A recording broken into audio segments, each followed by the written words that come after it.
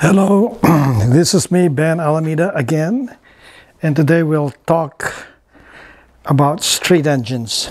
Let's get off a little bit on the racing stuff. And I know a lot of you are really, most actually, are into the street engine performance and with occasional racing. That's, I think, the majority of people watching magazines or performance-oriented shows on TV. But anyway, today we'll talk about how much compression can you run on the street. Not that long ago, I came up to somebody in one of those cars and coffee, and this gentleman had a very beautiful, looked like a perhaps a factory 5 AC Cobra. And I said to him, beautiful, beautiful build. And I looked at his car because the other ones were 8.2 base and his had a 408, 351 stroker. And I said, what do you have here? I said, that's a 408. You know, tell me about what you have. He goes, oh, I got TFS heads and Holley intake, 750 double pumper on a 5-speed. Oh, nice. And I go, so, I mean, how big a cab? He goes, oh, 560, 570 on the exhaust. So I go, oh, excellent. How about your compression ratio? He says, oh, 9:1. And that's why, oh, 9:1. How come so low? He says, well, because of pump gas. I go, well, pump gas, 9:1. I said, you're giving away a lot of power. Oh, what do you mean? I go, well, you should have built this with 11.5 to 1. You're giving away 80, 100 horsepower on the get-go, 2.5 points below what's ideal. I said, I usually build my engines with 11 to 1 on the street. 11.5. Oh, no way. That won't get away. I said, well, tell me about your car. Do you hear it detonate? He goes, no, it doesn't. And his buddy's listening to the side.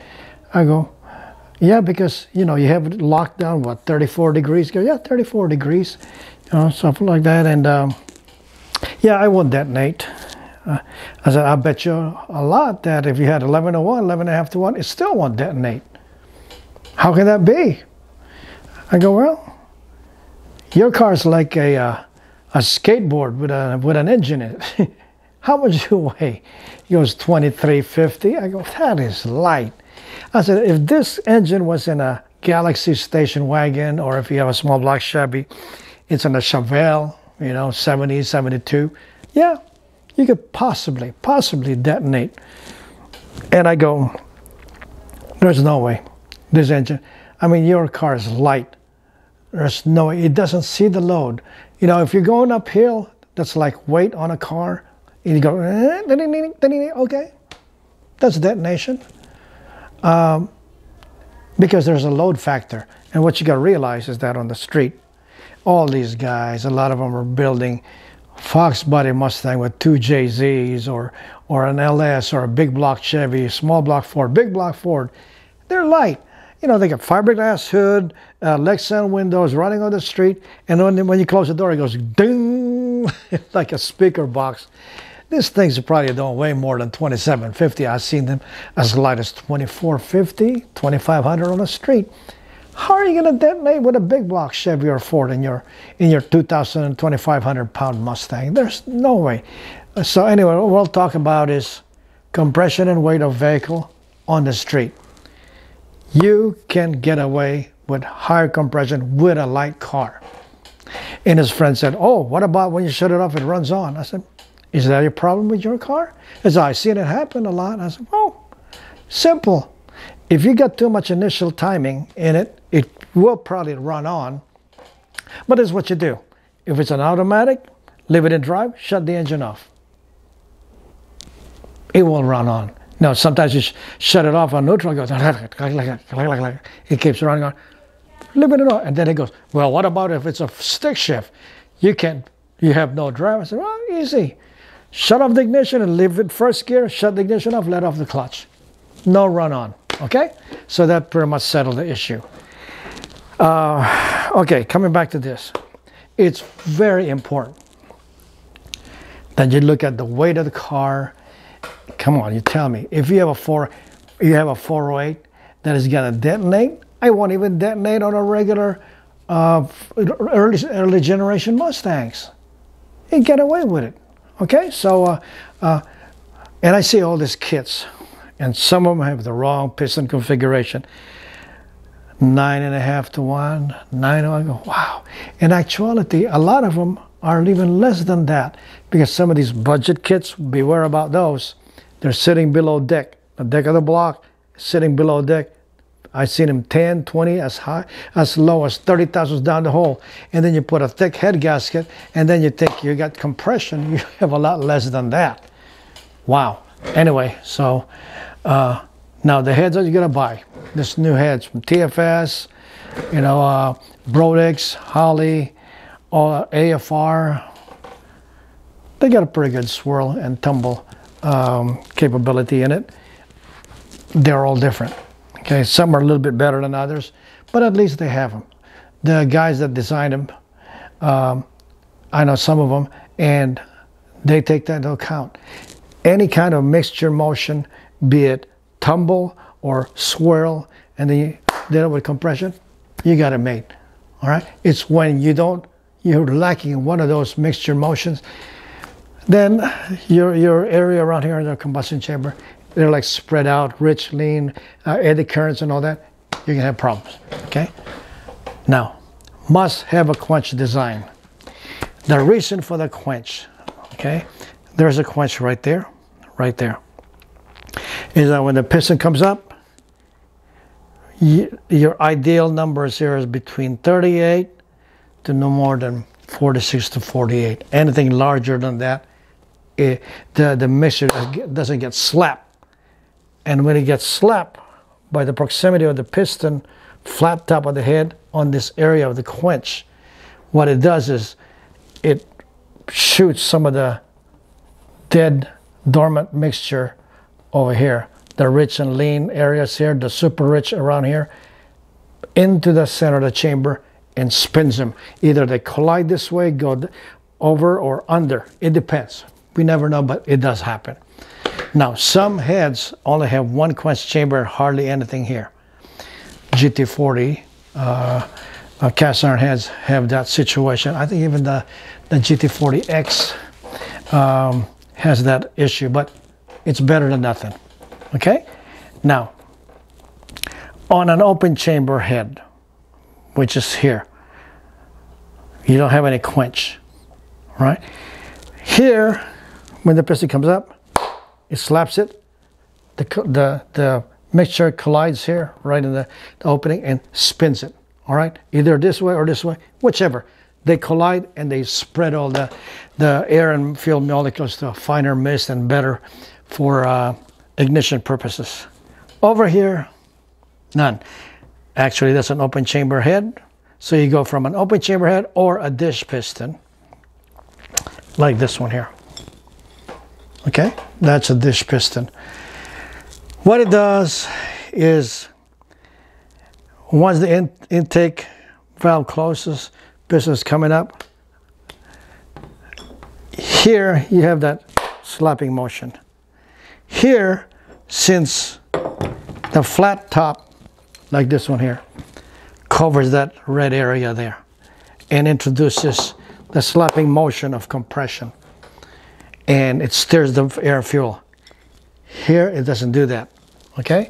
Because what happens, you only have this area that's flat that contacts the quench side. What actually happens here is this. You think you're getting any slapping motion there? Okay? So when you have a street car with no quench, Cleveland 2-barrel heads, open chamber. Some of the Chrysler small block, open chamber. I think it's almost all of them. The A motors, they don't have that. So you have this push. How are you going to slap that mixture and get them stirred up? It's not going to happen, no matter how hard you try. So that's what we're confronted with. Now, I've come across people that had their engines built or built themselves. They go, yeah, I bought a stroker kit and I use the AFR because it's got an excellent combustion chamber, or a TFS. The combustion chamber is good, it's got swirl and so forth and so on. Oh, okay. I said, let me look at your pistons that you use. They show me their build sheet, and it has one of these. When you have a dish, this is ineffective. The only way that's going to happen if it gets slapped hard by a flat top piston to initiate that last mixture motion before it ignites, and you're going to have good combustion. You're going to have a responsive engine. If you use the wrong piston, and I see a lot of kits out there, Ford stroker especially, this doggone thing is dished. Some have a D shape. Well, not more like this. That's not bad, but the contact is at a bare minimum, not enough. Now on the page of this video is a picture of a piston with a perfectly quench application that I have on an engine. You see the shadowing on top of the piston. You can even see the shape of the combustion chamber on the top of the piston here. It shadows it, not the point that it's contacting, but every time you get it close, the quench is tight, there's no carbon buildup. If the quench is not, oh God, larger than 46, 48, you're gonna have lots of carbon buildup there. And what happens, they glow. And they start and when they glow, you can have pre-ignition, so forth and so on, and there's nothing worse than carbon buildup on the engine. Now, so beware that you have the right piston application, because if you use a dish piston, I don't care if you have a Yates cylinder head you're running on the street, that combustion chamber is nullified. It does not work as intended. It has to have some contact here, not contact, but close proximity in order for that to have this interaction. Okay, so think about that. Always look at your piston when you're getting a stroker kit. Did the guy give me, oh, you know, not only that, you're already 9-to-1. Okay, you're already 9-to-1, and then you put a dish pistons in there, so you lost a combustion chamber, and you have less horsepower. What is your true losses? Probably way big. I know one guy, I did a AC Cobra for a friend of mine, and he raced his buddy with a 408, and he's got a 347. It was not even close. That 408 spun the tire because it got stroke cubic inches, but as soon as they got moving, the 347 pulled away.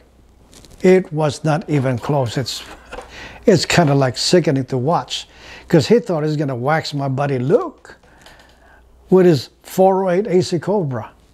Oh my God, it didn't happen, because he did not have the quench. He had a dish piston, so he lost his combustion chamber and he lost his compression. I don't care if you got 50, 60 cubic inches on the guy, he's gonna spank you. Okay, so match the cylinder flow to cubic inch. Like anything, for racing, you gotta match the intake port volume for the intended RPM and cubic inches. Same thing on the street. Do not forget that very, very simple formula. You gotta match the head configuration to the intended usage.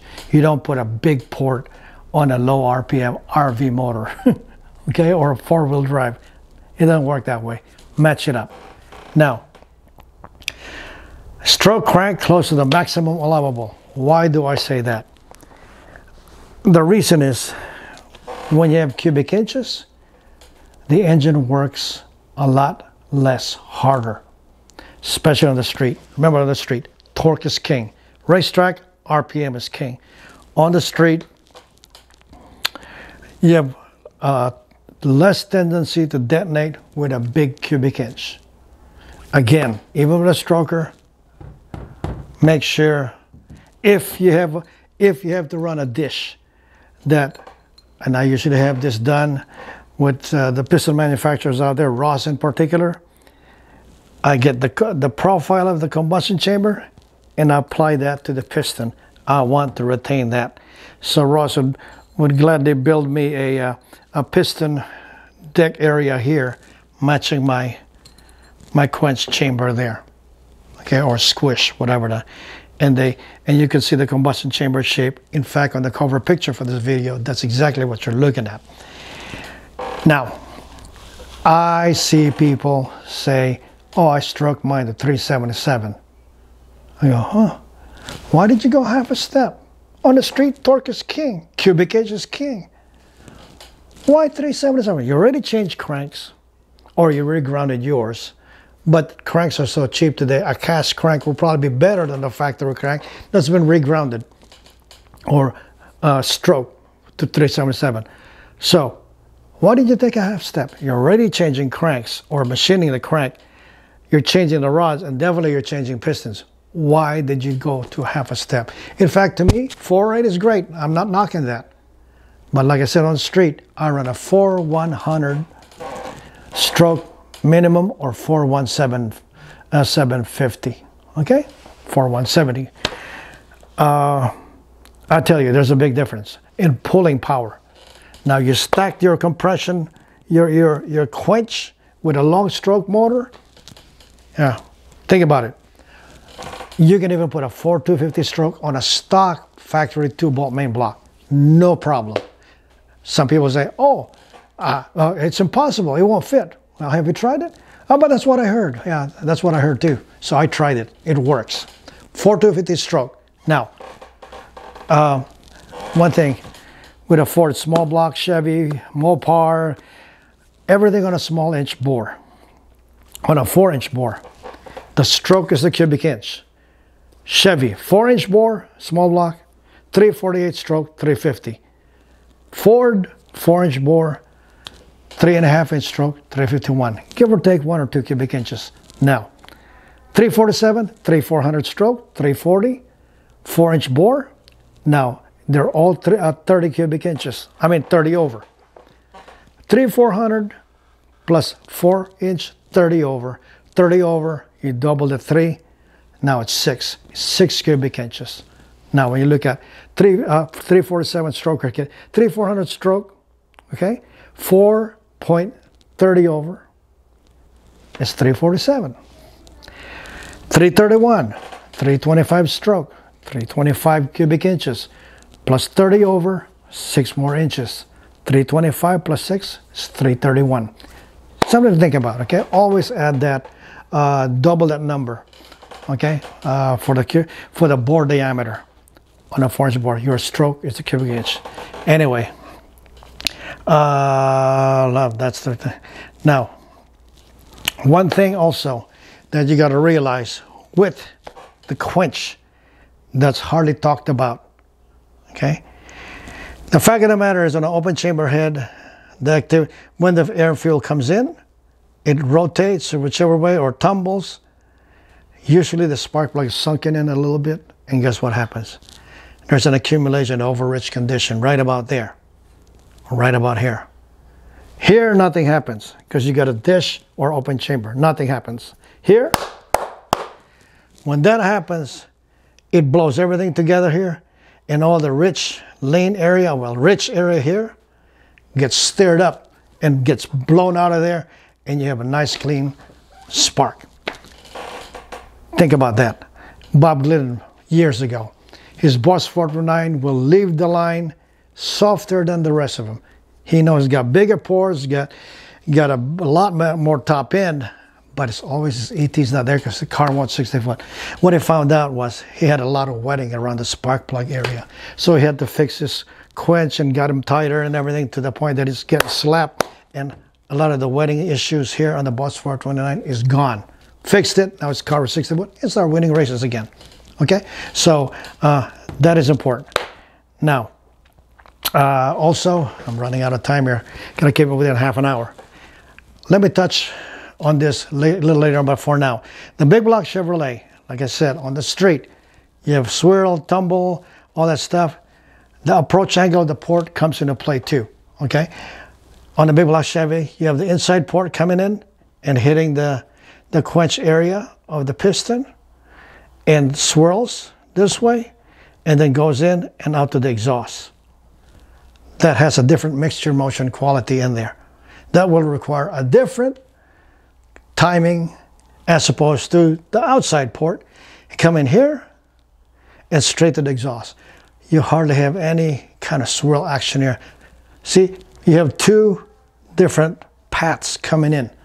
One is coming in directly to the chamber, quench area. The other one slides in to the exhaust valve.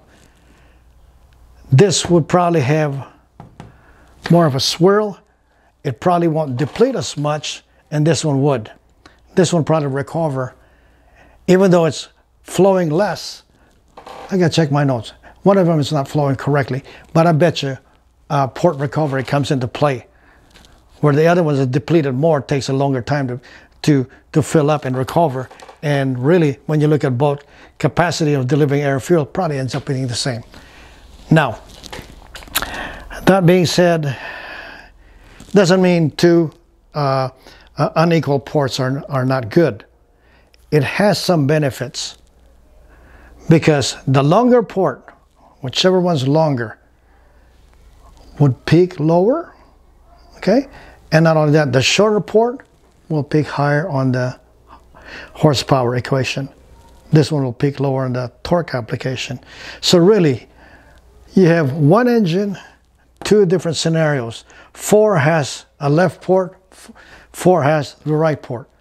They both peak at a different time. So instead of having on that typical LS, Ford, you know, intake peripheral ports, everybody come in and maybe a little angle here or a little angle there into the chamber, to the exhaust, or maybe hitting, just like here, hitting the combustion chamber. But at least all 8 pretty much are doing the same thing. Not here, okay? All 8 will pretty much peak at the same time. So your dyno graph will go like this. Peak once before it comes down and the horsepower takes over. Here, you have one peak. For the other 4, that's lower in the RPM, and then the other one peaks at a higher RPM, the shorter one, okay? So you have this broader thing. So just because you have two unequal port, you know, left and right side port, I don't agree with it, because, you know, except now today with advancements, and you can time them all differently, cylinder to cylinder. But at that time, that's why you see the big block Chevrolet evolved from a left and right side port to a single peripheral port, straight on angle, like the Fords and the Chryslers and everything. Okay, they did not do that twisted up port. I think that was a big drawback for Pro Stock for the big block Chevy. Granted, it's very impressive. It has its pluses and everything because of this scenario right here. You should have 4 timing tables and 4 other timing tables for the other configuration of the port. Anyway, I think that's oh, a little short story before I run out of time. When I was told, I had a Ranchero then. I had a four barrel head in there, closed chamber, and the compression ratio is 10.75 to 1. Okay, I'm pulling my trend, and I said, oh, okay, I need a little better gas mounted, so I ended up with smaller 2-barrel ports. But with a 2-barrel port is an open chamber head. Would you believe, going up the Grapevine, coming in from Bakersfield, I started detonating like mad. I go, okay, I had 10.5, 10.75, and now I have 8.8 roughly, and I'm detonating worse. Because one of the functions of the quench, when it squashes and mixes everything up here, you have a more instantaneous and a more effective burn. Over here, you don't have much of that mixing. You have rich here, lean here, a lot of uneven because you didn't slap it. You were having this issue. And guess what happens there? How should I say this? The quench's purpose is when you ignite the ignition, it goes this way towards the exhaust. When it sees that wall, okay, the spark plug is here, when it sees that wall, the sound wave goes from burn and speeds up to an explosion. That's a fact. It's under a lot of pressure, temperature, and what happens there is that when it speeds up, then it goes supersonic, it starts to burn or explode really. Then the pinging you hear is actually sonic waves hitting one wall to the next, bouncing back and forth. Ding, ding, ding, ding, ding, ding. Okay, so, oh, yeah, one time, 3 more minutes. So this is the issue here. Just because it's higher compression doesn't mean it's gonna detonate. That has a tendency to stop the rapid acceleration of the ignition kernel from a small light to a fast burn, and before it accelerates an explosion, it hits this dam. You don't have that here in the open chamber. That's why sometimes, even though you're lower compression, doesn't mean you're not gonna have detonation. You might actually end up with more detonation. Just like quench is like the furniture in this room. When I go like this, it doesn't echo. Furnitures act like quench things. The sound wave hits the table, the other sofas here, and stops the sound from taking off. Speed of sound is about 680, 750 miles an hour. Depends on temperature and altitude. Now, when you take off all the furniture here, it's wide open. The room's wide open like it is here. When you go like this, guess what? You hear the echo. Okay? Sound waves. Same thing here. So think about that. This is like a room full of furniture. That doesn't have any. Okay, so I wish I'm just running out of time here. So please subscribe so I can keep this going. And we'll touch more on combustion chamber next to break away from my usual intake port segment. So please subscribe to Ben Alameda Racing, and we'll keep this going. Okay, thank you very much, guys. Take care. Bye-bye.